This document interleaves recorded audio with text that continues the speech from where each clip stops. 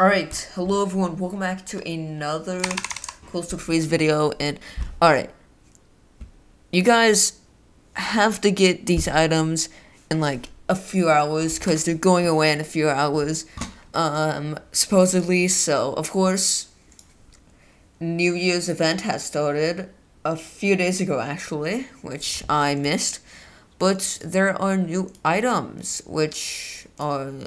One of them is right here, which is the Coastal Freeze New Year's top hat. So I'm gonna take off all my items and let's put the top hat on. I actually really like how it looks, so I might actually just use it on Coastal Freeze for a while. But if you press W, as you guys can see, it says Happy New Year, which honestly is a super cool feature. I love it so much.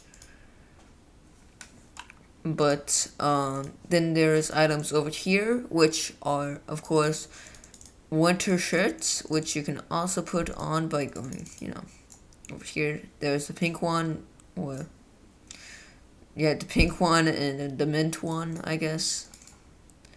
And there's also two new pins, which I'll be showing you guys. One of them is over in the boiler room, actually, so... Let's head on over to the boiler room.